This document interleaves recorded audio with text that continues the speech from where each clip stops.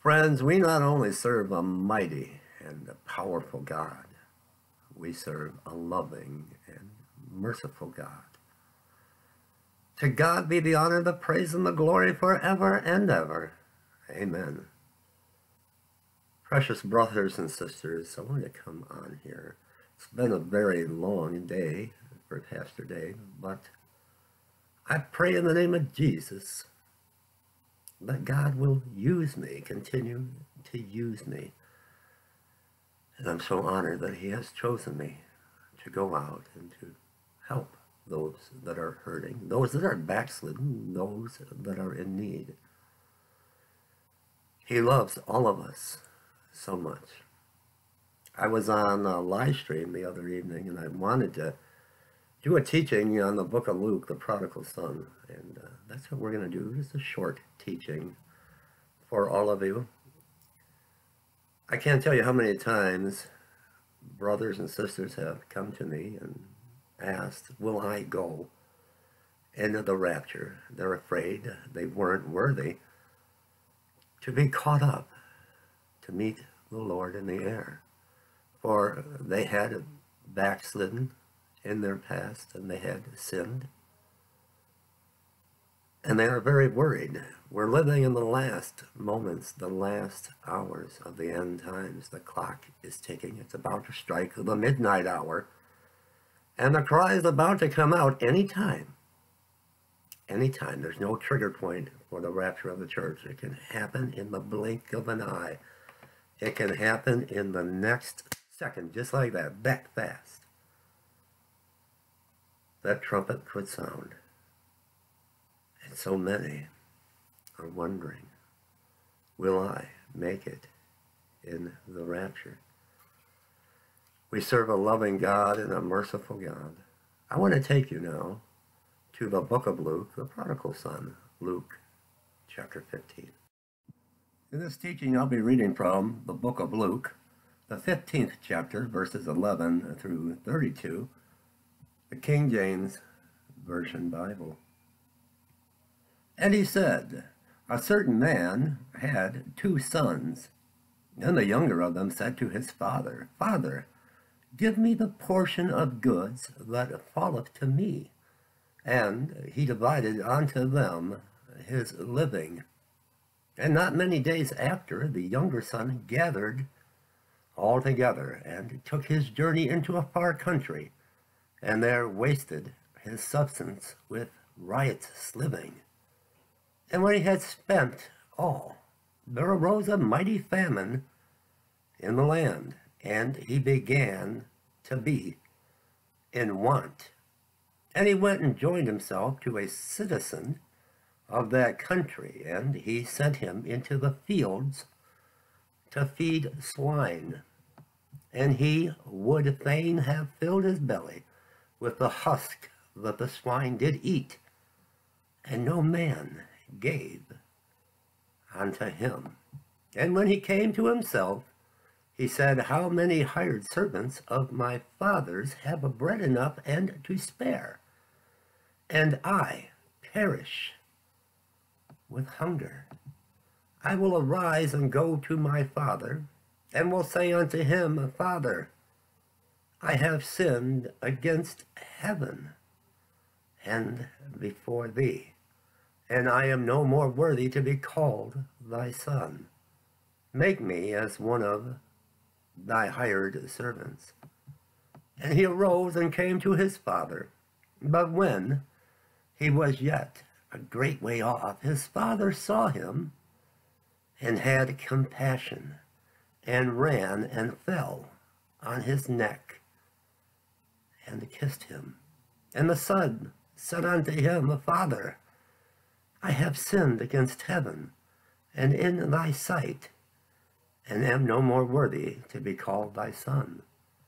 But the father said to his servants, Bring forth the best robe, and put it on him, and put a ring on his hand, and shoes on his feet. And bring hither the fatted calf, and kill it, and let us eat, and be merry. For this is my son, who was dead and is alive again. He was lost and is found, and they began to be merry. Now his eldest son was in the field, and as he came and drew nigh to the house, he heard music and dancing. And he called one of the servants and asked what these things meant. And he said unto him, Thy brother is come, and thy father hath killed the fatted calf, because he hath received him safe and sound. And he was angry, and would not go in. Therefore came his father out, and entreated him. And he answering said to his father, Lo, these many years do I serve thee, neither transgressed I at any time thy commandment, and yet thou never gavest me a kid, that I might make merry with my friends. But as soon as thy son was come, which hath devoured thy living with harlots, thou hast killed for him the fatted calf. And he said unto him, Son, thou art ever with me, and all that I have is thine. It was meet that we should make merry, and be glad, for this thy brother was dead, and is alive again, and was lost, and was found. Now, oftentimes today, brothers and sisters who love Jesus with all of their heart, they'll reflect back on a time when they were backslidden, and they turned from their faith, and they sinned, and had to come back to their first love. And we know we're going to all be held accountable for everything in our life. And they fear, and we are not to have a spirit of fear, they fear that because at a point in their life, they were a sinner, they were backslidden, but they're not going to be worthy to go in the rapture. When we look at Luke chapter 15, the prodigal son, now the one son never left the father. He was always there and keeping the commandments. And it kind of reminds me, back in the time that Jesus walked the earth, the Pharisees. Now they were in their temples, and they were worshiping God and reading from the Torah. And they were a tight-knit group. They were a band of the brothers joined together, giving God the glory. They were burning incense at the altar and sacrificing animals unto God. And they never really ventured out away. They never strayed out to where the sin is. But they couldn't understand Jesus. They just couldn't understand Jesus. Like the one son, they were loyal to the Father. They never left the Father's side. They never strayed. They were in their own heart. They were never backslidden because they stayed in the temple where there was food, where there was fellowship. And dare I say, brothers and sisters, we see that today, and many brothers and sisters will look at those who attend that church building on a regular basis, and they're a tight-knit group, and they're a band of brothers and sisters worshiping God, loving Jesus. But it seems like they never go out. They never go out to where the lost are, to minister unto them.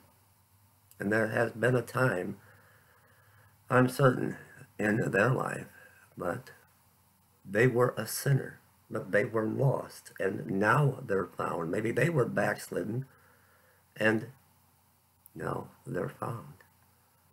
So I want to let you know that if at any point you were like the one son that ventured away, and the Lord had blessed you with material things of this world, and you squandered it all. And you went and you sinned against God. But once you came back to your first love, and you got down on your knees and you repented, I want you to know that all is forgiven. But when that trumpet sounds, there's going to be a great feast. There's going to be music, and there's going to be dancing, and you will be there. You will be there with the Father. I love you all. In closing, I just want to give you a few updates. I want to thank Linda, precious sister Linda. Gerald, the homeless gentleman in Flint, Michigan, she gave an offering of $100, and we've made sure now, my wife and I, that Gerald is taken care of and has shelter. And my dear friend that I have been reacquainted with, he is now Reverend Allen. I just found out from his wife he's going in for major brain surgery on a Tuesday, and we'll do a prayer video on Tuesday, but please keep him lifted up in prayer. Prayer warriors are needed to pray for Allen. It's going to be a 5-hour surgery, I believe, so please lift him up in prayer for healing. I love you all, and I'll be out in Flint, Michigan tomorrow, and pray for the homeless, pray for the poor, and if you feel it in your heart and the Holy Spirit just moves upon you to support this ministry and outreach to the homeless, I'll put the links below to how you can support our ministry. God bless you. I love you very much.